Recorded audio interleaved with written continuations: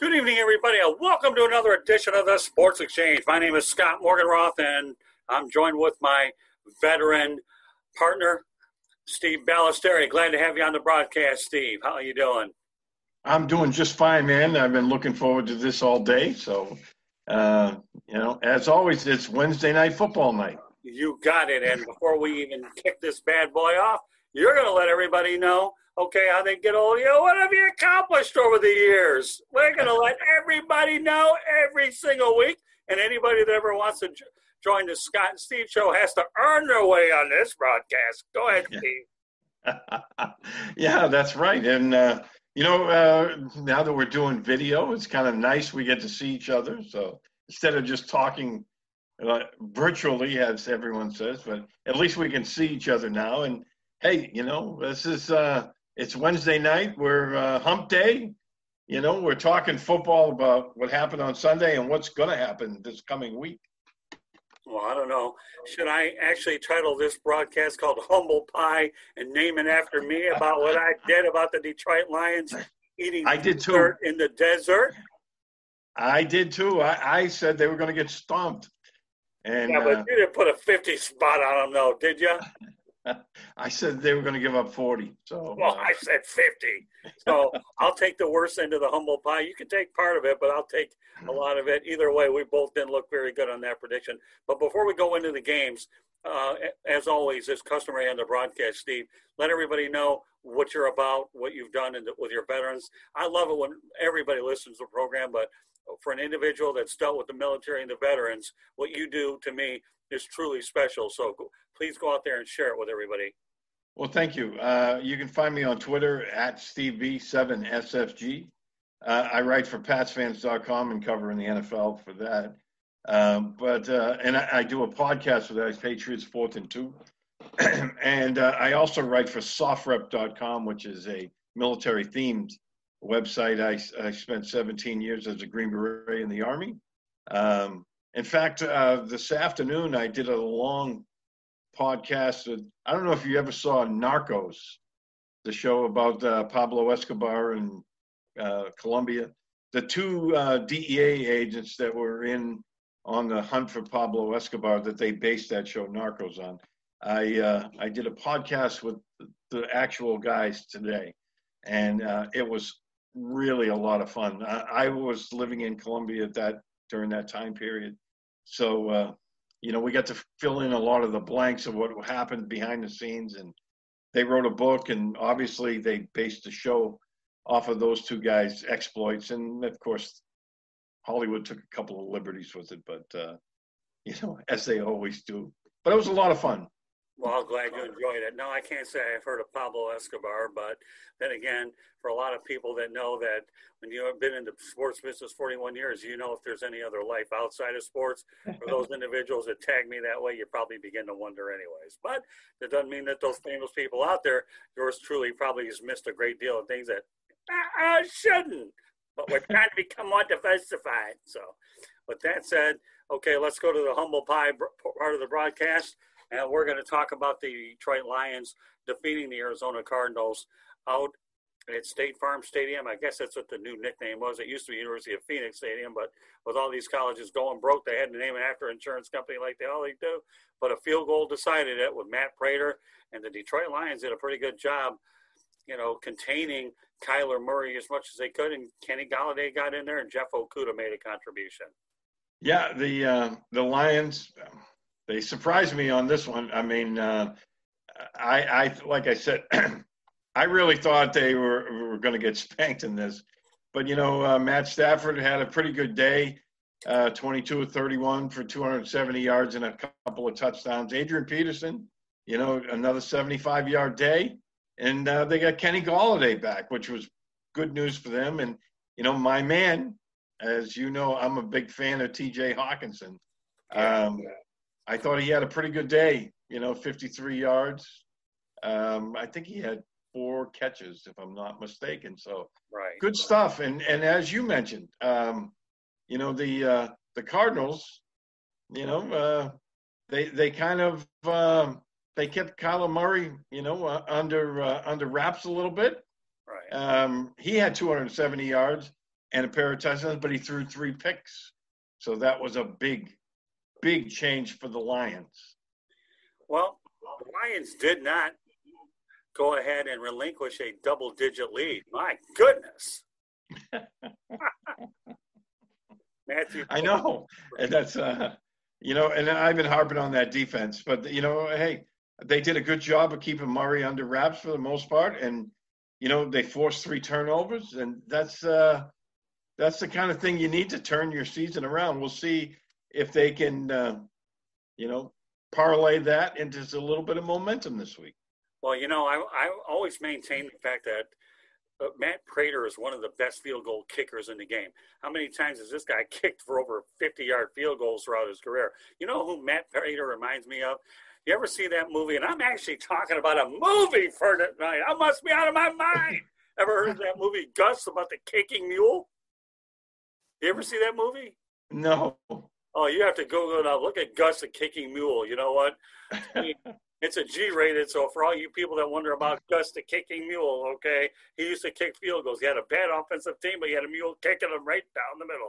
In fact, Gus is so accurate, he could have kicked them down an Arena Football League field right down the middle with those really narrow goalposts. I'll have to look that one up. I'll have to. I admit I missed that one. So don't worry, Steve. If you can't leave this broadcast without me giving you homework about certain things to do, I didn't do my job. Exactly. And tell me what you think when I grill you on it next Wednesday night. So I will. So all in all, so we'll go back to the seriously speaking now, the Lions and the Cardinals. We thought last week, and I'd be the first to admit it, that when I mess up and I didn't give the Lions much chance with Matt Patricia's bend and not break defense, even though it seems to be breaking a lot, that there was a chance that they could have been 0-4. 1-2 looks a lot better, and they did it on the road. Even though it wasn't a hostile environment because it was empty, they still did it on the road out on the West Coast, which is not an easy task to do. Exactly. And, one of the things that I always harp on is, when a quarterback is struggling and a team is struggling, your best friend is your tight ends. And, in this game, I thought he did a good job. Speaking of Matthew Stafford, I mentioned T.J. Hawkinson. He caught 4 passes. Jesse James caught 3. Hey, that's the way to get, to get the offense moving. And, they didn't turn the ball over interception-wise. So I thought it was a good day for them guys. And to me, that's a big win because the Cardinals came in a little bit of a roll. People were starting to believe in them. So when we talk about T.J. Hawkinson, you obviously been around Rob Gronkowski quite a bit up in New England. Okay, would you say that that's a legitimate comparison when you talk about Hawkinson to Gronkowski, or would you say, Steve, that that's a little premature right now? Yeah, that's premature. But, at the same time, that's I think he can become a really, really good tight end in this league. And I don't know if I'd go so far as to compare him to Gronk. I think he's got a long, long way to go before he gets up to there. But, the more that I think Stafford trusts him and the more he gets him involved, I think the better it'll be because they have some good weapons here, especially now that Galladay's back and Marvin Jones, DeAndre Swift out of the backfield, and Danny Amendola. Amendola, the bigger, when he played for New England, the bigger the stakes, the better he played. Okay. Well, that's fair. And now he's a good target for Matt Stafford. I understand that DeAndre Swift had a pretty good catch in that football game, too. I think he'll get comfortable as time goes on. And I also read today that Adrian Peterson's going to be the lead back for the Lions. That doesn't surprise me at all. This guy, Steve, has a lot in the tank. I really believe that, the Lions, I don't care how old Adrian Peterson is, and if he's in pretty solid shape, and if he can be a safety valve for Matthew Stafford, he can make Stafford a whole lot better than he is, and that's what the Lions have lacked is a ground attack. Yeah, exactly. And the running game is also a quarterback's best friend. Because teams have to play you, they have to respect that run. And when you're running the ball effectively, they can't they can't lay back. And, if they start to cheat up with their linebackers, you can throw it right over the top of them. So, and those, it's a well-known fact, 3rd and 2, 3rd and 3 are a lot easier to make these days, especially in this day and age with the passing game, than those 3rd and 5s, 3rd and 6s, and, more. So that running game, they have Kerryon Johnson, Adrian Peterson. I mean, hey, Peterson, and you and I talked about this. Him and Frank Gore, I don't know what those guys are putting in their Wheaties, but whatever it is, the rest of us need to be doing the same thing. Those guys don't seem to age as like everyone else. I don't know. One would think that they're actually going back to the future. Why don't we make all these movie references in one day? Maybe one of these days we'll just get creative and talk about favorite movies like I do with all my good co-hosts. But it looks like to me, Frank Gore and Adrian Peterson are going back to the future because they certainly don't care about back to the past. Exactly.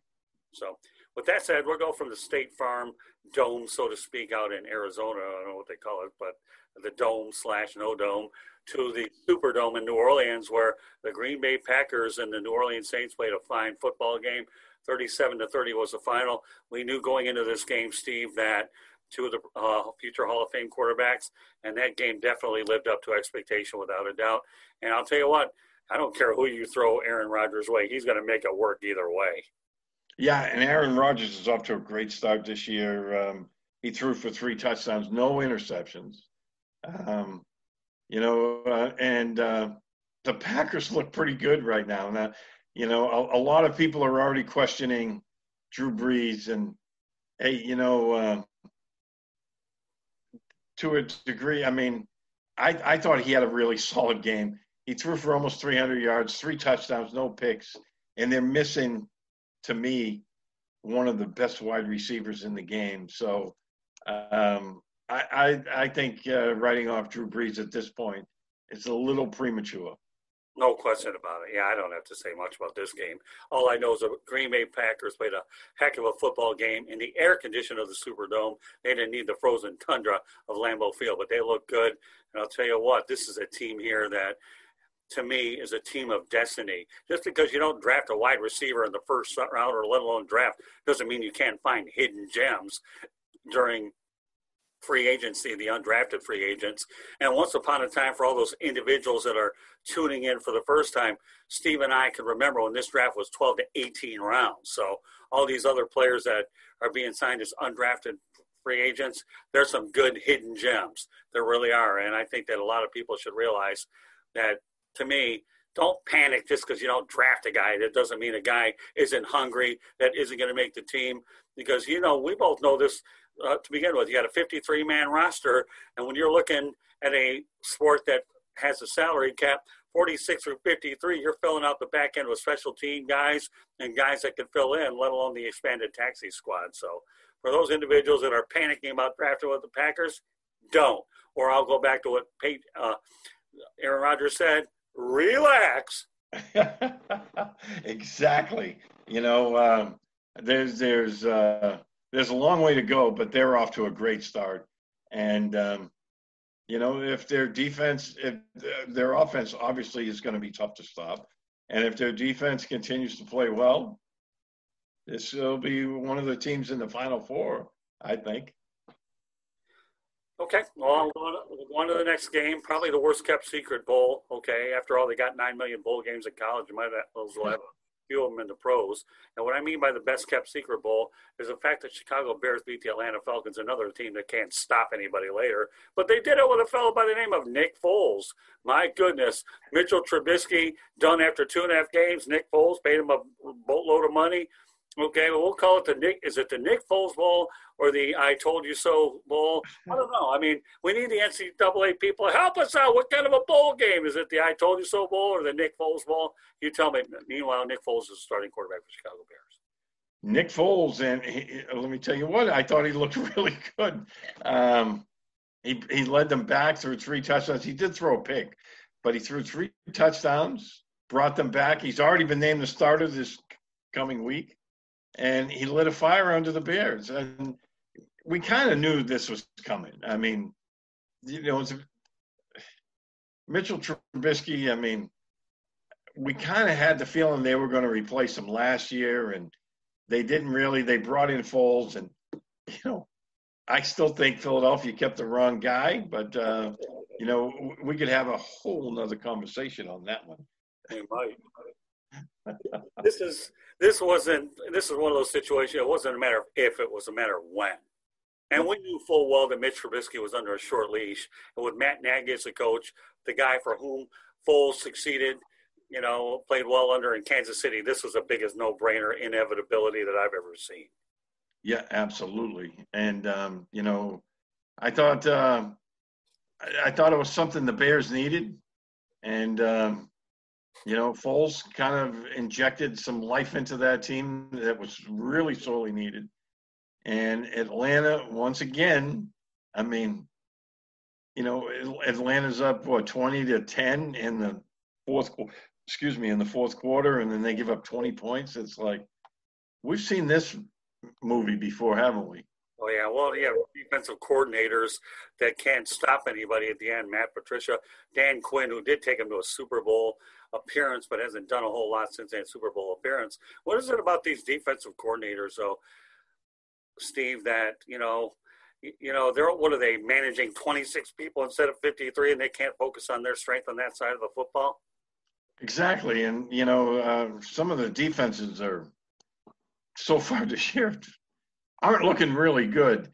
But, I think Dan Quinn is another guy that I know they gave him a new contract and all that, but I have to think he's on his seat's getting warm down there in Atlanta right now, because that team does not look good.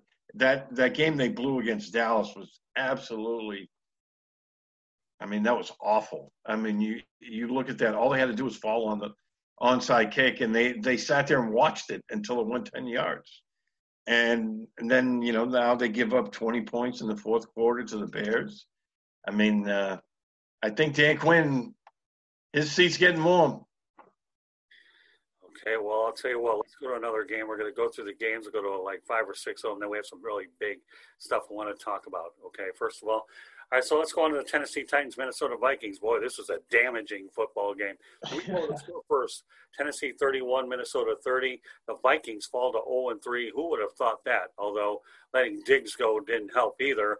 But, the Vikings 0-3, this to me is something I never saw coming, Steve. No, I thought the Vikings were going to be a playoff team. And they're not looking like a playoff team right now. They're 0-3, and, I have my own reasons not to feel good about this one, and that's I'm watching Stephen Gostkowski kick 6 field goals for the Titans, and I'm like, this is a guy the Patriots got rid of, and their kicking game is kind of shaky. Gostkowski was 6 of 6. His long was, I think, 55 or 56 yards in the game. So. Tennessee, again, this is a team that's looking really good as well. They're 3-0. I'm still not a big fan of Ryan Tannehill, but he's playing well. And they have that punishing ground game. And, it was just I thought it was a really obviously it was a really good football game. And, if somebody was to tell me the Vikings would have been 0-3 at this point, I wouldn't have believed it. Yeah, I would be on the hungover Kool-Aid, because I never saw that one coming either. But that's where it is. So, all right, Las Vegas loses to New England 36-20. Don't tell me the New England Patriots weren't mad after losing before. And the Raiders definitely are on the wrong end of a 16-point loss. I hear the game wasn't even as close as it looked. Well, the Raiders actually dominated the first quarter. They were running the ball with Josh Jacobs, and they had the Patriots kind of on their heels, although the scoreboard didn't reflect that. It was like 3-0. They kind of dominated, but for some reason they got away from the running game. And they kind of abandoned it a little bit, and when they were trying to throw, and they kind of stalled, and then the Patriots weren't doing anything offensively. Cam Newton didn't have a good game. His timing was off. His accuracy was off. He made a couple of bad decisions in the game, threw an interception. And, you know, on the interception that he threw, he had a guy wide open for a touchdown because nobody covered the tight end going down the sideline. Yeah. He tried to force the ball into a really tight window. And, you know, he threw a pick. If he had looked beyond that, there was the tight end. Nobody was covering. But anyway, in the second quarter, the Patriots got their ground game going. And then all of a sudden the floodgates open and all three backs started really chewing up the Raiders. I was about to say Oakland Raiders. I've got to get used to that Las Vegas. Oh, it'll take a while for all of us, so feel too bad. Yeah. But, yeah, they really started chewing up. They ended up with 250 yards on the ground. And, you know, they kind of dominated from that point on. Tennessee. Las Vegas scored a touchdown in kind of garbage time with about, 3 minutes to go. Made it a little bit more respectable. But, yeah, by the, midway through the fourth quarter, this one was way over by that point. And mind you, James White wasn't playing either, so you can only imagine what type of impact. Well, James White didn't play, but Rex Burkhead had a tremendous football game. Scored 3 touchdowns. He had 6 carries for 49 yards, and he had 7 catches for another 49 yards. And he scored 3 touchdowns, 2 rushing, 1 receiving. He had a tremendous football game, and, the Raiders didn't have an answer for him, and Sony Michel was running the ball really well. He had 9 carries for 117 yards. But what really jump-started, Michel didn't run well in the early going.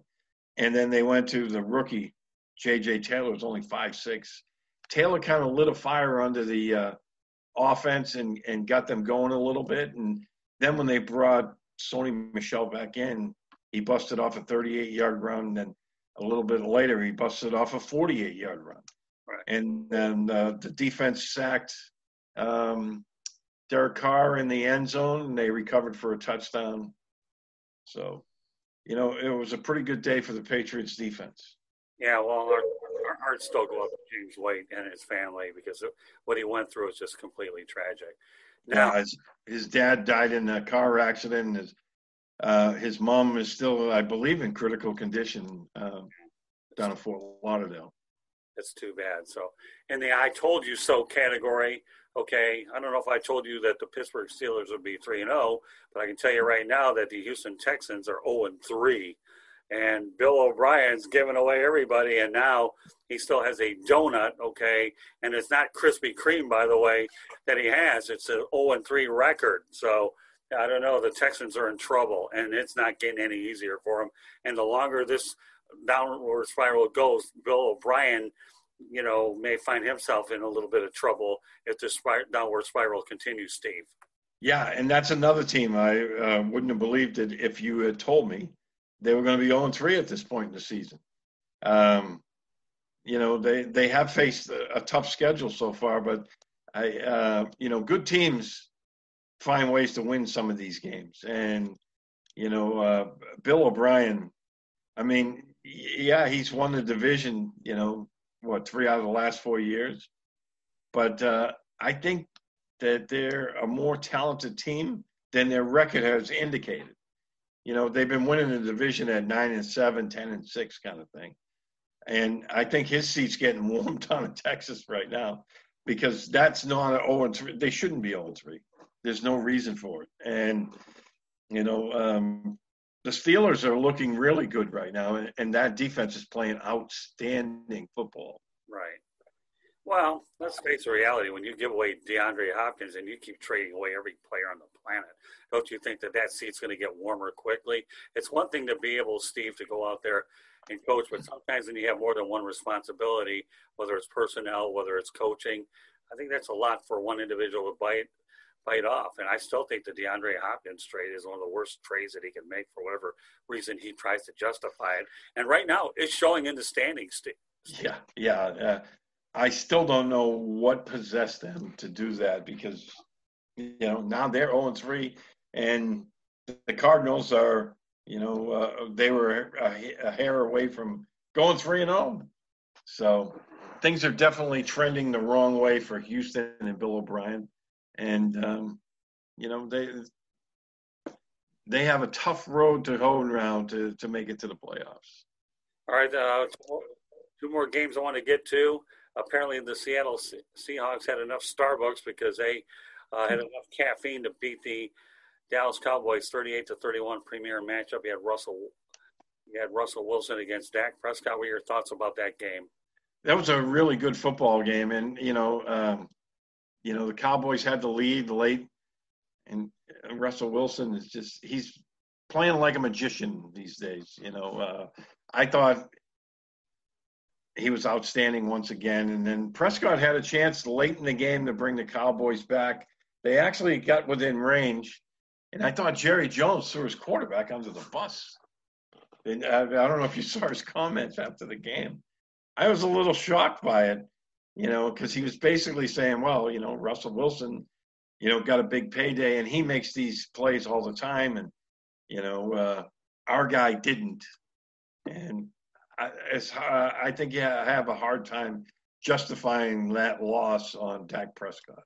Yeah, but Jerry Jones is looking for a way to use this in contract negotiations. I know the psychology that Jerry's trying to use. Oh, of course. Build yourself a big play plan and be a billionaire for nothing. So he's probably telling Dak, you should have gotten the money when I offered it to you during COVID-19. And not to say that they won't work on an agreement unless Jerry isn't totally sold on Dak. But, bear in mind, we're not talking about soap operas like The Edge of Night. Okay, General Hospital, One Life to Live. We're talking about the Dallas Cowboys, a.k.a.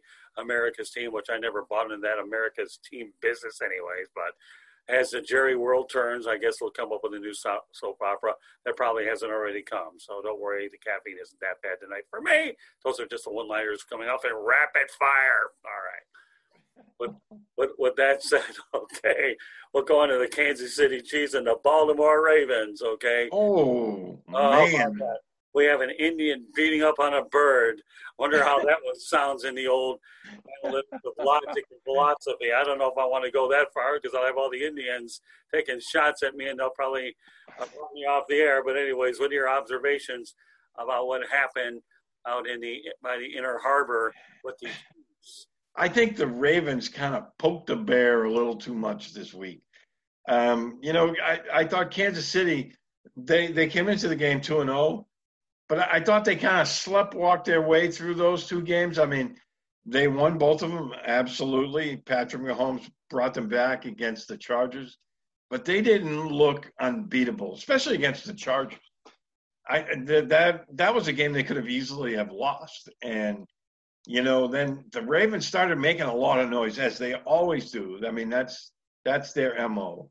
And, they were talking about, well, we're the team that should have been there, and we're going to show them. And I thought it was like, this is a team that won the Super Bowl. And I think they poked the bear a little too much because I thought they were absolutely eviscerated by Patrick Mahomes. Especially that first half, that came within 2 inches of being 34-10 at the half. Because right before the half, remember, Mahomes had a player wide open down in the end zone, and it just went off his fingertips. I think if that ball was maybe 2 or 3 inches closer, it's 34-10 at the half, and then the kicker ended up missing the field goal. But I thought Mahomes just tore them apart. And then their defense was very aggressive. They bottled up Lamar Jackson, and that's the one knock on the Ravens. If they get ahead with that running game and that punishing running game, they can wear teams down, and then their passing game is there. But that's not a team that's built to play from behind. Well, as you being a New England guy would say, who's your daddy? I guess Pedro Martinez made that decision when he couldn't beat the Yankees. And I'm wondering if we use a Pedro Martinez saying, okay, who's your daddy, knowing that the Kansas City Chiefs seem to have the Baltimore Ravens number. Would you agree with that assessment about Pedro Martinez? Yeah. Oh, yeah. And with the Chiefs, I think, the Chiefs are a bad matchup for the Ravens. And, if they meet again in the playoffs, I actually picked Baltimore because I thought the Chiefs hadn't really played, a full 60-minute kind of Chiefs game that, we saw last year. So I thought, well, in the early going, I think Baltimore might take this one at home. But I'll tell you what, if they meet in the playoffs, the Ravens are going to be hard pressed to stop that offense because they just have so much speed in that air raid type of offense. They spread everybody out. They have 4 guys running deep, and there's just speed all over the field. And then they use those guys who do those deep crossers, and it's almost impossible to stop. Well, if they meet in the playoffs, they're probably going to meet over at Arrowhead Stadium. Fans or no fans, the Kansas City Chiefs are awfully good at Arrowhead Stadium. I don't care. I've actually seen it there many, many years ago when there were fans. And I'll tell you what, everybody talks about how loud things can be over in Seattle. But go out there and see a game over at Arrowhead and tell me that the earplugs won't be in your ears, because they will be for sure. All right, so let's go on to some games this week. And then I want to bring up something that Gil Brandt brought up earlier that I saw on Twitter. Okay, we'll talk about the New Orleans Saints and the Detroit Lions. No, I'm not going to beat up on the Lions this bad. No, this game is at Ford Field. And if Matthew Stafford and the rest of that gang can go ahead and play as good a game as they did in Arizona, I'll give the Lions a puncher's chance to win this football game if they can show some balance on offense and do a capable job on defense. Where do you see, Steve, the New Orleans Saints and the Detroit Lions game looking this week over at Ford Field? Yeah, and again, I think you hit the nail on the head. They have a puncher's chance in this one. They're playing at home. But the guy they got to stop is Alvin Kamara. Right. This guy's having a tremendous year. And without Michael Thomas there, I mean, he's their go-to guy. And, if they – I'm not saying stop him, because I don't know whether anyone would actually stop him per se. But if they can slow him down enough, I think they have a shot. I still like the Saints in this one. I think Drew Brees is – I think, reports of his demise are a little premature. And as long as Kamara's still on the field playing the way he is, that's a tough offense to stop. Yeah, you know what? I don't know if I'm drinking the Arizona Kool-Aid on this, that I threw my hometown team under the bus. And again, everybody's had a reason for the last 60-some-odd years to do it. But for some crazy reason, I don't even know why, I must be out of my mind, I'm going to give the Lions a 27-24 win in this game. And if I'm right, they're 2-2. If I'm wrong, Matt Patricia's closer to the door. So yeah. And we'll see what the Lions. Well, if they beat the Saints, then that seat of his just cooled off quite a bit. Well, they'd be 2-2, and not that I'm a real math genius. I leave the math business to Fred Ebling, my father-in-law, who probably listens to these broadcasts. But the difference between 1-3 and 2-2 is a digit, a straight line, okay, as in one win, going north and south. With that said, okay, I applied for them, not upset at all that I didn't get approved for the Seattle Seahawks and the Miami Dolphins. Maybe my only chance of getting a Dolphins pass is if the Dolphins are bad. I don't care. I'm not worried about it during a full year. I expect to go to those fish games. But meanwhile, Seattle is coming to the East Coast to take on the Miami Dolphins. Will the Dolphins be competitive, or will they be closer to 2 at time here in South Florida? I think they'll be competitive because, the Seahawks defense has been struggling a bit. Well, they've been struggling quite a bit. And so I think that Ryan Fitzpatrick will be able to find some holes. They're going to move the ball. They're going to score some points. Whether or not they can stop Russell Wilson from scoring pretty much at will, I think that's going to be the big one. They need a extraordinary game out of their defense this week. And no one seemed to be able to stop Wilson yet.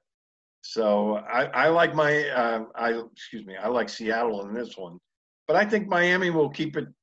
They'll keep it competitive. I think Fitzpatrick is playing loose. He's playing with house money. He knows he's not the long-term guy here, and he's just going out there having fun. And I think he's playing he's playing with a lot of confidence, really. And, I know that the players all really respect him. After the game last week, I was really surprised to see, one of the running backs, I think it was Gaskin, say that the players on offense all rushed to the meeting room during the week so they can sit next to Fitzy. That says a lot.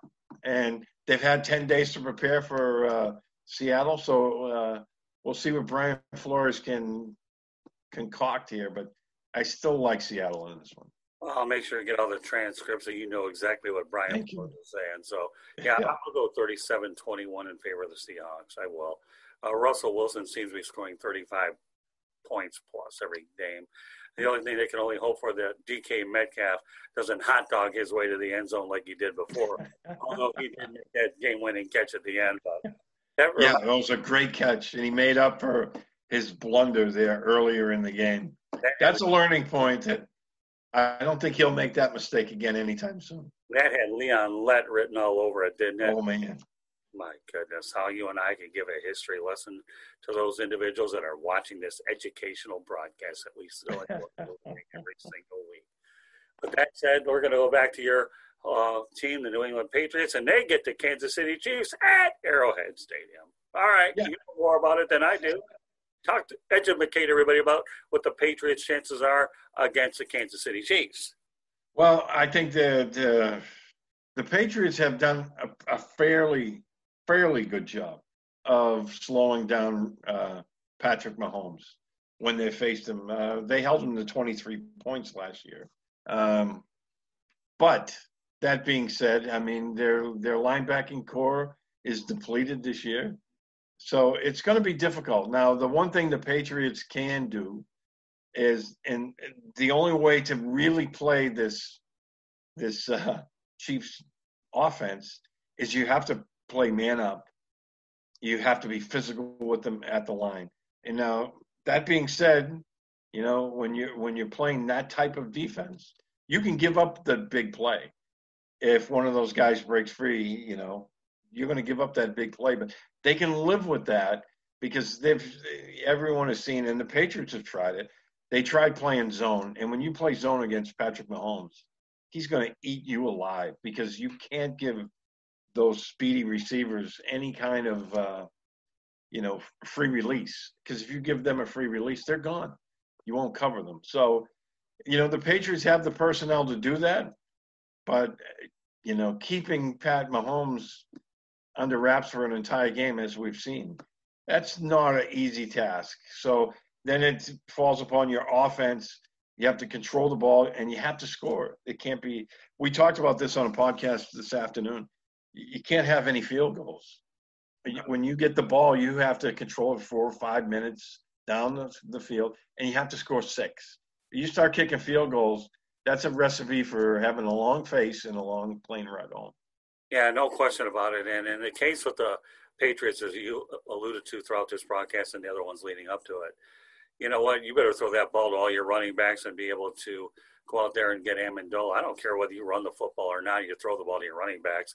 It's about winning the time of possession battle. And with me covering the Lions for many, many years, the only way that Barry Sanders ever got stopped in Chicago one time was when the Chicago Bears had dominated time of possession with 40 minutes and Barry Sanders couldn't get on the field. If Barry Sanders got on the field, he'd run and he'd run amok. But so whether you're throwing the ball, obviously, like you said, Julian Edelman has been a target that Cam Newton has grabbed to right away, and you can throw to all your running backs and every target on the planet. You've got to maintain time possession or you're in trouble, especially against a prolific offense like the Kansas City Chiefs for sure. So, but I like the Kansas City Chiefs owning I could see them winning by double digits. I'm not going to get too crazy with the score, but I think I think they're going to win comfortably this week. Yeah, because those, like I said, the linebacking core is depleted. The Chiefs can run the ball now. And so, the Patriots will kind of dare them to run, and they'll be willing to give up that 5 and 6 yards without, by going to those lighter packages. I think Bill Belichick has shown that he's willing to do that if it keeps the Chiefs from airing the ball out down the field. But I just don't think the offense will be able to keep up this week. Hopefully, James White did return to practice today, which is a good sign. And Damian Harris, who everyone up here was really excited about, well, I should say up there, not up here anymore. He had a great preseason or training camp, I should say. And, a lot of people had him taking Sony Michel's job away from him. Then he broke his pinky right before the first game of the year. So he spent the first 3 games on IR. He's back at practice now as well. Very good. Okay, well, so let's go on to the Something's Got to Give Bowl. Call it the Winless Bowl. I can't wait to play around with this stat for the rest of this broadcast, but I got a lot of good stuff. The Minnesota Vikings take on the Houston Texans, the 0-3 Bowl. My goodness, who would have thought that a matchup with Deshaun Watson and Kirk Cousins where the 2 quarterbacks would be 0-6 combined, with Mike Zimmer as your coach and Bill O'Brien. This one certainly didn't look like both would be 0-6, but nevertheless, the 0-3 Bowl takes place out in Houston. Yeah, I've been going back and forth with this one since I saw it on the schedule this week. I think I'm going to go with the Texans on this one. Okay. I'm thinking at home. I think they're going to get a fire lit under them, even though, again, there's not going to be any people there. But I think, being at home, I think, we'll get a big game out of their defense this week. Maybe J.J. Watt will make something happen. And I like Deshaun Watson. I really do. I still don't know why they traded Nuke. I don't get it. I don't know. I think that might be the difference for them being, 0-3 and possibly 3-0. Well, to be honest with you, I think solving the Rubik's Cube would be a lot easier than trying to figure out why they go out there and traded DeAndre Hopkins. Yeah. You have a Rubik's Cube at home? I do not. I don't know. When we get out to your neck of the woods, maybe both of us can go out there after we have our cheese curds over at Culver's and find Rubik's Cubes and try to figure out half these moves that are being made in the NFL. Yeah. I'm not smart enough to go figure it out, so I don't know. Go figure. But, yeah, you know what, Steve, I'm going to go with Houston, Deshaun Watson. I like David Johnson, and they might have some decent – but I think Minnesota's got a lot of problems. I really do. Yeah, same here. I like Houston in that one. So we go from 1-0-3 matchup to a Thursday night version of it. My goodness, the Denver Broncos, although against the New York Jets, Drew Lock got hurt. Jeff Driscoll, no good. I believe he got, was it Brett Rippon? Mark Rippon's, I think, nephew or relative of his, taking on Sam Darnold. And this one's over in the Big Apple. My goodness, another 0-3 game. That means 2 games are 0-3, and we have one on Thursday night. You talk about the Thursday night stinker, the Denver Broncos and New York Jets, 0-3. For my wife's boss, John Paul, don't take this personally, my friend, but I don't know how the heck the Denver Broncos are on prime time against the New York Jets. So, John Paul, if for some reason you're listening to it, God bless my friend, but this is not the Denver Broncos and the New York Jets is a bad look on Thursday night. Oh, this is one of those stinkeroos, and again, a lot of people thought Denver was going to make an improvement this year. It definitely hasn't looked that way. And then I saw in the New York Post the other morning that if the Jets lose on Thursday, that Adam Gase is gone. Apparently, there's a lot of dissension in the locker room. They're just playing terrible football, and they're not a good football team anyway. I think that's one of the weakest rosters in the NFL, if not the weakest. As much as it pains me to say it, but going on the road on a Thursday night, I think Denver wins this one. Well, I'll stick with you on this. I really do. Right now, there's been tension with Adam Gase. First of all, he left Miami, and I was surprised he got a job right away. That's item number one. Everybody thought that he was the answer to help get Ryan Tannehill straightened out. The only thing that got Ryan Tannehill straightened out was taking the first bus out of Miami to a situation in Tennessee, which was a whole lot more desirable. Now, don't kid yourself. South Beach is a great place for tourism. Music City isn't a bad alternative either. But No, it isn't. That's a great place, isn't it? well, I have family there, so I have the luxury of hanging out with them when we get a chance. So I love Music City. Of course, I love being in South Florida too. But Adam Gase, to me, if he gets ousted here with the Jets, he doesn't land anyplace else. His next job is an offensive coordinator because he hasn't been able to cut it as a head coach. I understand Denver's difficulties. Drew Lock was their quarterback going in. Anytime your starting quarterback goes down, then, we've seen that as a recipe for disaster. We saw what happened last year when Matthew Stafford went down, and who did they go turn to? Jeff Driscoll. Well, don't worry, Jeff, you're not the problem in both demises because you had Matthew Stafford that you replaced, and then David Blau went in, and they still never got any wins. So I can be a little more sympathetic for the Broncos side. I really can when your franchise quarterback goes down to an injury. But this doesn't look good for Adam Gase. So when I call it the Adam Gase Bowl, everybody in Denver will look at him, well, at least he was a guy that worked with Peyton Manning. That's great. Peyton Manning helped you get a head coaching job. You weren't able to keep it. So I'm going with Denver in this game. So, John Paul, if you are ever listening, at least you'll get off the schneid and at least get a win under your belt so you go 1-3. Yeah, and, looking at that game, I mean, again, I don't know how accurate their sources are from the Post, but if they're already thinking about cutting Adam Gase loose, that tells you he's lost the locker room. Because this early juncture, if a team is getting ready to ditch a coach, that means the players have tuned him out, and I think that's not a good sign this early in the season. Well, if you're 6-7 weeks in and you're winless and the players are tuning you out, then yeah, I get that. But only 3 games in, that's not a good sign. Well, Adam Gase not getting along with Le'Veon Bell's not helping, and if he gets embarrassed on national TV, that's a recipe for disaster. So he's got 2 strikes going for him as well. So I'm with you. That is definitely a recipe for disaster. But that said, okay, we talk about 2 teams that are 0-3. The Cincinnati Bengals are 0-2-1. At least they got to salvage a tie with the Philadelphia Eagles. And I still think that Joe Burrow is certainly on the upside. So here's a little tidbit that I should point out.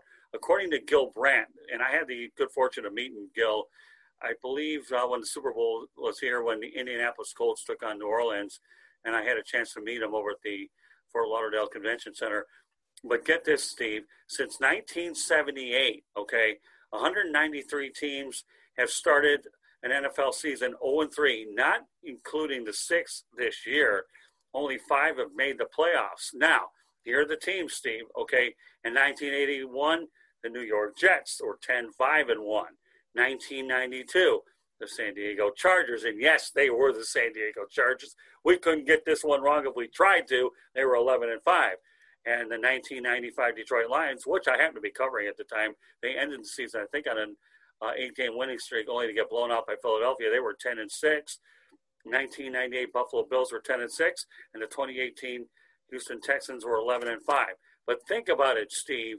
Only 5 teams out of 193 have made the playoffs. And again, we're talking about the Cincinnati Bengals, who are 0-2-1. Boy, that's trouble, man. Yeah, especially in that division. So, I'm not looking for the Bengals to make any kind of push anyway.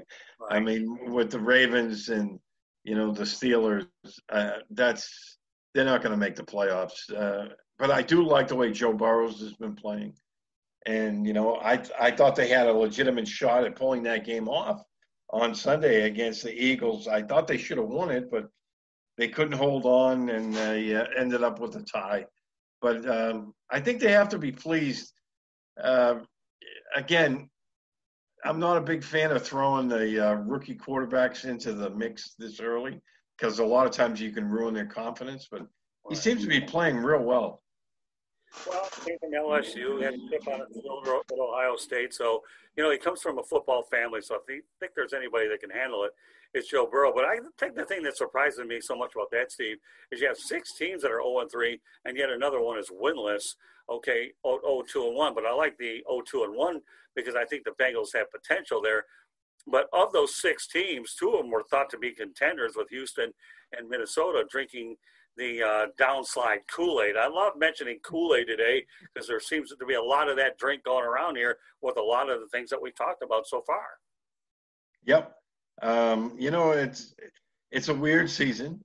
You know, this whole year has been crazy, you know, with the COVID-19, and then the Tennessee Titans, you know, it broke their game with Pittsburgh is postponed, you know, because of the COVID, and they have, what was it, 8 guys, Right. 3 players and 5 front office people, you know, have come up positive. So, you know, it's a weird year, and I think some teams have handled it much better.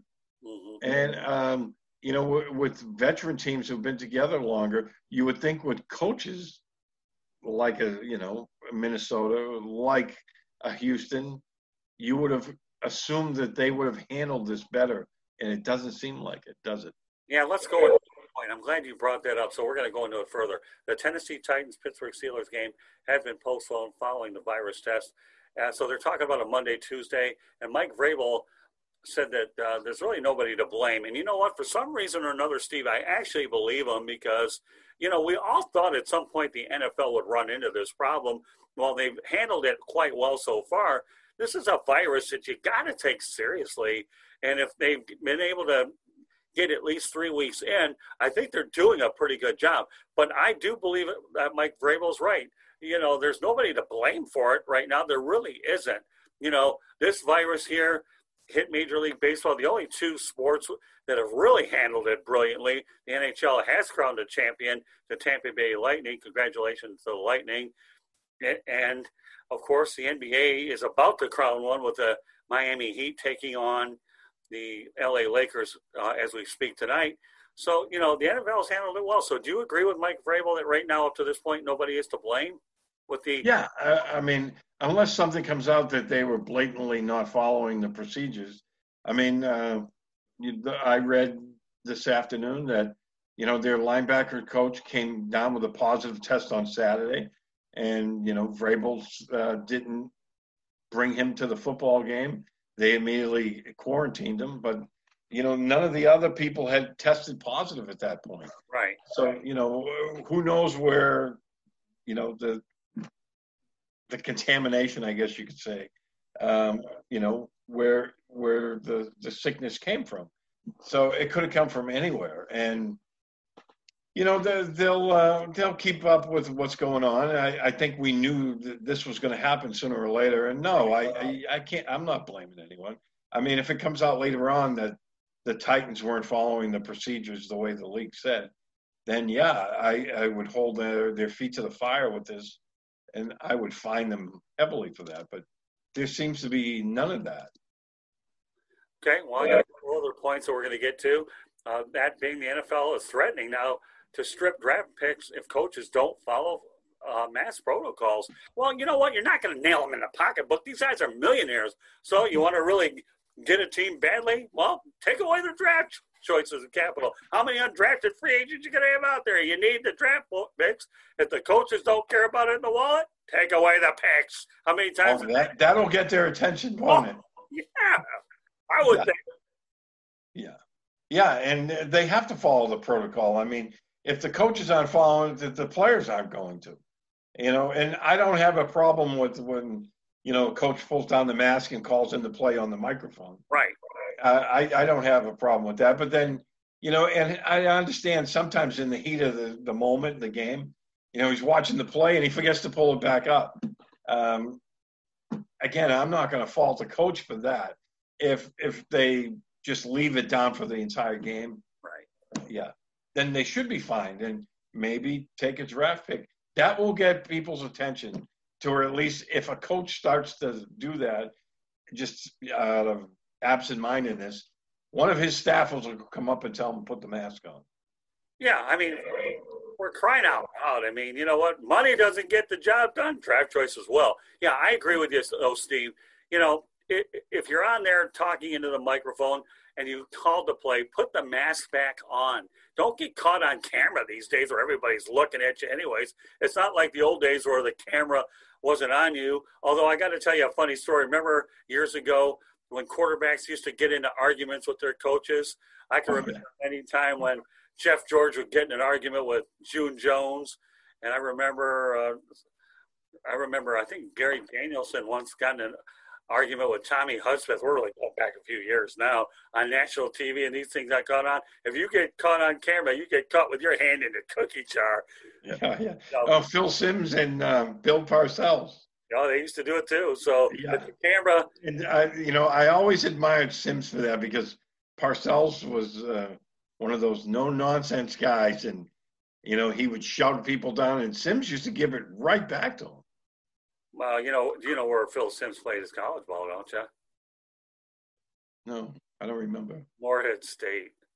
Morehead State. Well, that's a good one. Times Balestrieri. Morehead State. Don't worry, Jeff Perlman got it a whole lot worse on our earlier edition on the Sports Exchange. I got to tell you a couple of interesting tidbits about that. When he asked me who the Blue Hens were, I told him the Delaware Blue Hens. Really? You got that one right? He said, yeah, I visited the Delaware campus. So then I told him about the Delaware State Hornets. He was impressed. So when he asked me where Utah State, where Eric Hipple played his ball, I said, they played at Utah State. Now all of a sudden they've got Jeff Perlman's attention. Like, this guy thinks he knows what he's talking about, and he does.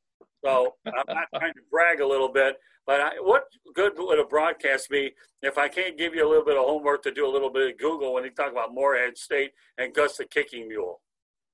Yeah, I have to look that one up. The Kicking Mule is definitely on my must-watch list this week. Oh, come on. What would a broadcast be without those two KG veterans without a homework assignment here and there, right? If you're looking for a G-rated movie, Steve, and you got a little time with all that retirement in between the broadcast, the writing, watch Gus the Kicking Mule. Then you might see a lot more of Matt Praters around and all these good kickers that, hey, listen, you know what? The closest thing that ever came to a kicking mule with me was when Tom Dempsey had that square foot and used to kick him straight. 63-yarder against against the Lions, wasn't it? Tulane Stadium. Yeah. Why our Detroit Lions are always on the wrong side of history. At Tulane Stadium. The only way to kick them straight is if you have a square foot. Rest in peace, Tom. But you know what? We're talking about kicking mules on this edition of the Sports Exchange. My name is Scott Morganroth, along with Steve Balestrieri. We do this every Wednesday night. We talk football. We talk history. We talk anything that comes to mind. Don't worry about it. I feel like I'm a Starbucks guy waiting to happen. Don't worry about all the caffeine that I may or may not have. You know what? When you're in the Motor City Mad Mouth and you're rambling off one-liners faster than the automobile companies can make cars, that means Steve and I have a whole lot of fun. And anybody that comes into our playpen better be prepared to take what we got to offer.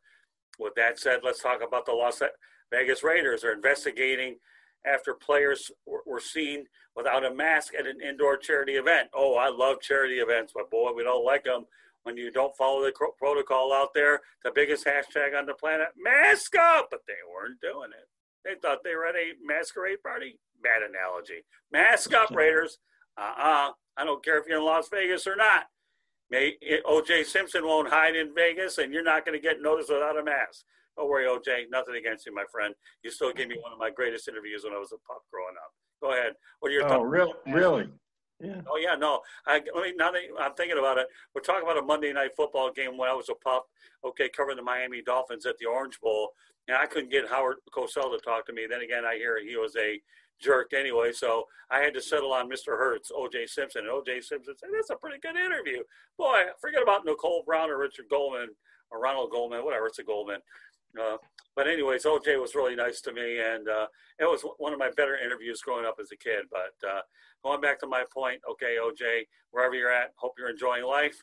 But that was a great interview. But for those individuals, you can't go out there and hide in Las Vegas since you guys are the new game in town, and you're going to get noticed at a lot of places.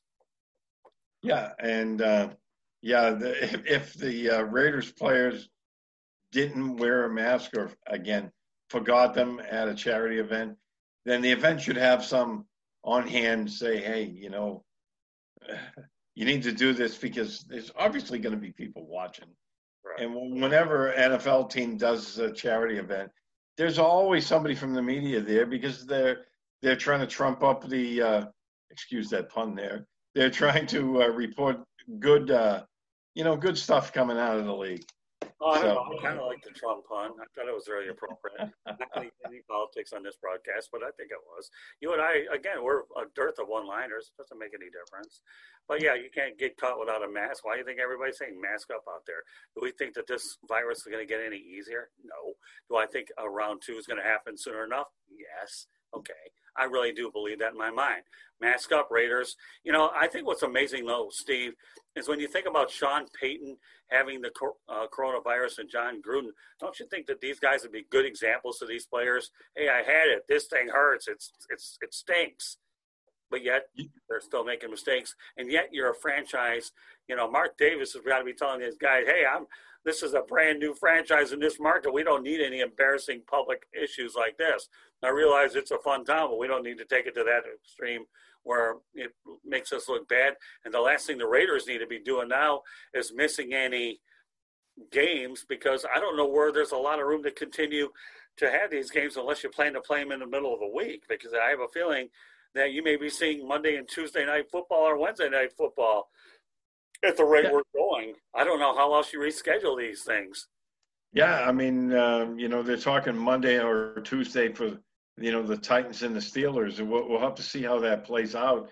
But yeah, the players got to follow the protocol because, you're not dealing with a couple of people. You're dealing with 53 players. Then you got all your coaches and your front office staff and the training staff. And I mean, there's a lot of people every week involved with this. So they have to do it. There's no excuse not to. And don't forget your taxi squad, too. You have, 16 people on the taxi squad as well. You got practice players. So everybody better be careful. This isn't the type of virus that you take lightly. If you do, it can kill you. It really can. I know that we keep saying it. We may be a broken record, Steve. I don't apologize for us being a broken record, reinforcing the obvious message that needs to be out there, because evidently nobody's really getting it. And I'm not really comfortable that our state of Florida is on phase 3. I think that's a little premature. I really do. I know you haven't been here long enough, but I think you're well aware that we're in a state here where, that's heavily dependent on tourism. I get that. I mean, we'll accept it. I'll still continue to do the conservative things I need to do. But guys, take this corona thing seriously, guys and gals, because it is dangerous. Nobody is out of the woods yet. No, not at all. And, that's a big thing. I mean, down here in Southwest Florida, everyone's supposed to be wearing masks in shopping malls and the stores and all that. And I'd say at least a third of them aren't. Right. Well, you know what I've learned, and my wife and I really practice this quite a bit, is when we go to restaurants, Steve, what we like to do is we like to go when they first open up. There's no people there anyhow. I'm going to go ahead and have my splurge. I'll do it right out of no people or less people. And then I could burn my calories off a little earlier. That doesn't hurt any either. When we go to places like Walmart, we like to get there right when it opens up early in the morning, get in, get out. And besides, I can get on my Diet Mountain Dew before everybody steals it by the end of the day. If that didn't get enough, I'll wipe out the Diet Pepsi or the Diet Coke. So I like to get to these crowded places really early because you know what? I don't know how comfortable I am going to feel for a while, Steve. I really don't. I don't know about you, but to me, it's a lot easier to play it safe than it is to deal with the face of music, going to the hospital and deal with medical bills and put your loved ones in a very tough situation that could completely be averted. So is there anything else you want to add on tonight's broadcast, Steve, that I may have overlooked? Well, I think, it was a very interesting week. We don't have the greatest of Thursday night games, as you said, to kick this week off, but I think Sunday slate is going to be intriguing. I think we have some great football coming up, and we're already at the quarter mark of the season.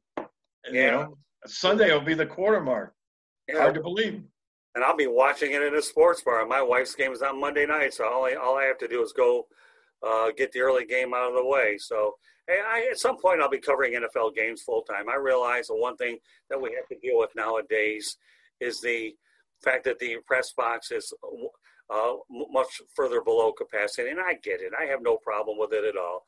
And when the time comes and it's safe, let me tell you, we both know that PR staffs want those press boxes full. They really, really do. But by the same token, the NFL mandates these changes, and I think a lot of them are out of the control. So, I enjoy all the information that the Miami Dolphins, the Jacksonville Jaguars, and the Detroit Lions send us.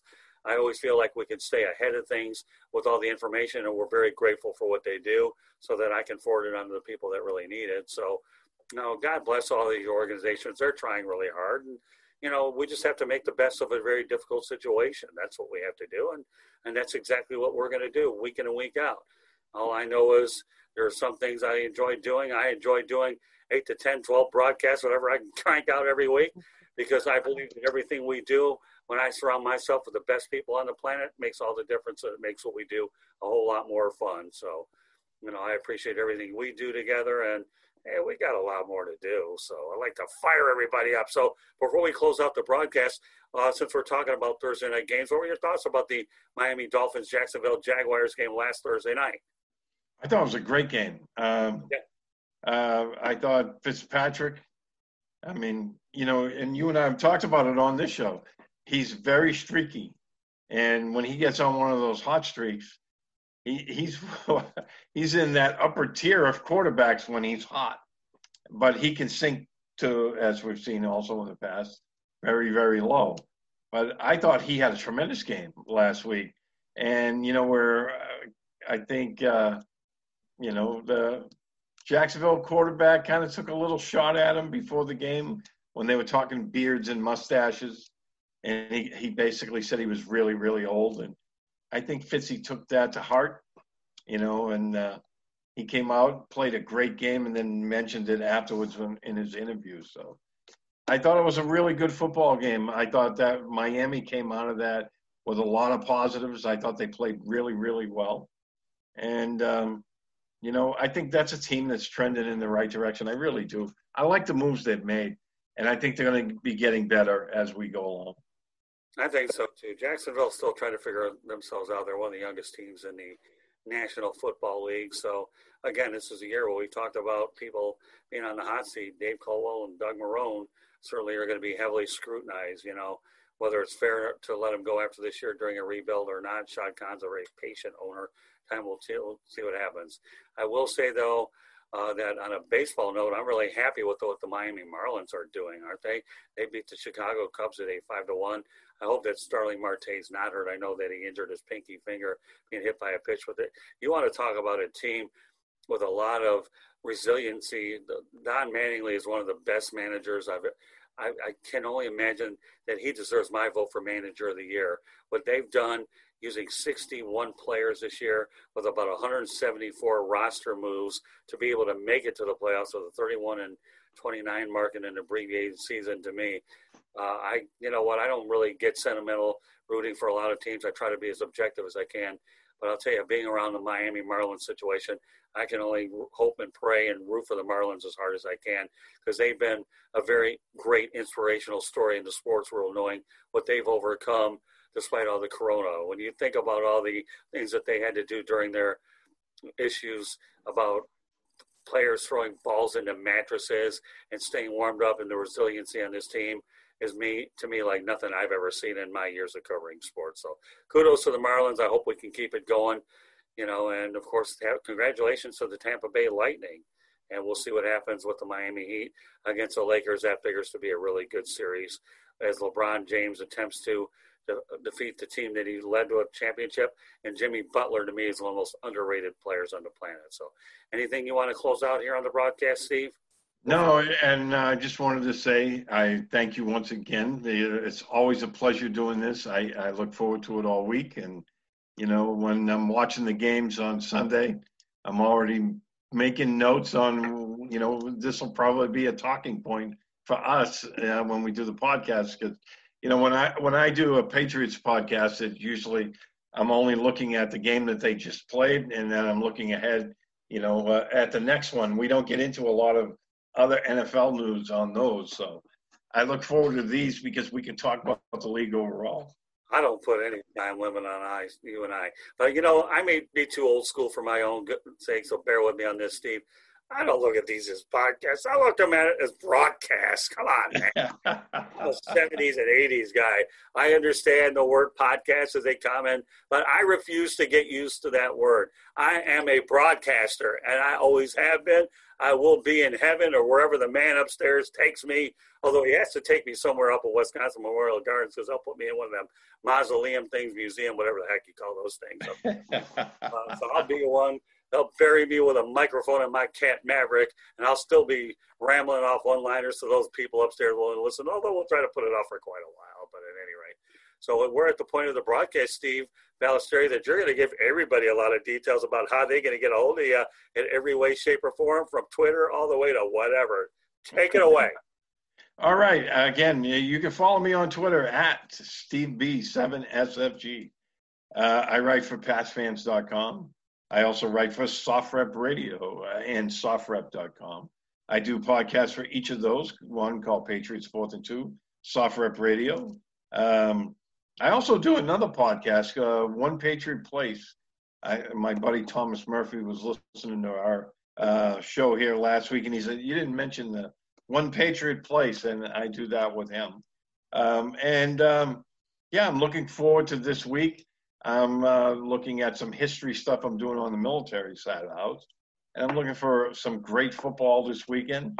The Patriots are playing the Chiefs, who look really, really strong right now. So I'm really intrigued to see if they can slow them down just at least a little bit, enough to make it a football game. Well, you tell Murphy, okay, that if he wants to join this party on Wednesday night, he's got an invitation from me and you. We'll bring him in here. I'm doing this broadcast. I got to tell you something pretty cool on Tuesday night. I have Ron Renzi, one of my attorneys, and another guy, Joe Lippman from the Coral Springs Chamber of Commerce. We do one on Tuesday nights. We'll bring anybody into our party if they want to shoot the breeze and have some fun. You tell Mr. Murphy that anytime he wants to come on this broadcast, that he definitely has an open invitation with me. And if he wants to share this broadcast, we're not going to say no to it either. But tell Mr. Murphy he has an invitation. I look forward to doing it every week with you, Steve. I really, really do. And I'm glad that I keep you thinking. Of course, what would be a normal night be without giving you a couple homework assignments? So make sure you go out there and check on Gus the Mule and the other homework assignment that I gave you. But that said, okay, folks, you want to follow us here, the audio side, you can do so with Apple Podcasts, Spreaker, Spotify, iHeartRadio, Google Podcasts, or wherever you get your podcasts. And I have to use the word because that's what we're supposed to do. I mean, I gotta like it, but I'm doing it. Talking too fast, like everybody seems to think I do. Anyways, I'll give you an audio replay. Apple Podcasts, Spreaker, Spotify, iHeartRadio, Google Podcasts, or wherever you get your podcasts. In terms of following us on social media, easy. Twitter at Tribune South. After all, that's where I met Steve Balestrieri. He followed me. I followed back. He got more than he bargained for with that follow. And I'm glad that he's able to utilize that Twitter account to get all the information I'm feeding him so he can make him smarter on these broadcasts and with whatever stuff he does. With that said, give you a repeat on the Twitter, at Tribune South, gets it done. Facebook and Instagram, South Florida Tribune, that gets it done. Otherwise known with the 3 in a row, we call it a hockey hat trick, but we'll call it a social media hat trick. And if that isn't good enough, you can subscribe to our YouTube channel for free, South Florida Tribune. And then our website's www.southfloridatribune.com. You'll find all of our content on there, both through our media distribution partners, our columnists, as well as our broadcasts. And we also have a section on there for Motor City Monitor, where I like to go ahead and keep tabs on my hometown teams as well. So for all you Detroiters out there, Michigan transplants, we're your source for Motor City information. You can email us at southfloridatribune@gmail.com. And you can also connect with me on LinkedIn, Scott Morganroth. No, I don't have the Motor City Mad Mouth on that. I don't think that LinkedIn would frown upon that, but you can find Motor City Mad Mouth practically anywhere, although I don't think they like it on Twitter, but Facebook is nice about it. So any thoughts there, Steve? Yeah, I'm also on Instagram, although I never use it. My boss for the military side of the house is always after me to post my stories on Instagram. I don't really use it. There's more pictures of my dog, my bulldog, on my Instagram account than my links to stories on there. But I guess That's something I need to start doing more of. Well, I'll have to figure out how to screenshot this stuff on Instagram. So I don't know. I'm definitely a WIP on Instagram, work in progress. Okay. So for all you people that are looking for WIP, work in progress, or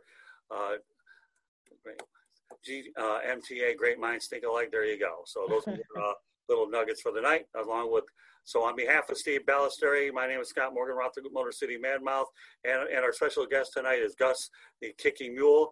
Look forward to having you joining us on the next edition of the Sports Exchange. So have a great football week, and we'll make sure we bombard you with a lot of entertainment and good news for next week. Enjoy your football week, everybody. From Scott Morganroth, the Motor City Madmouth, and Steve, my KG veteran, good friend from the New England area, transplanted New York. We'll catch you over at Culver's, eating the cheese curds at a date to be determined. Good night, Steve. We'll catch you next week here from the Sports Exchange. And everybody out there, mask up, be safe. Don't take this COVID-19 seriously, or you'll be in deep trouble. Good night, everybody.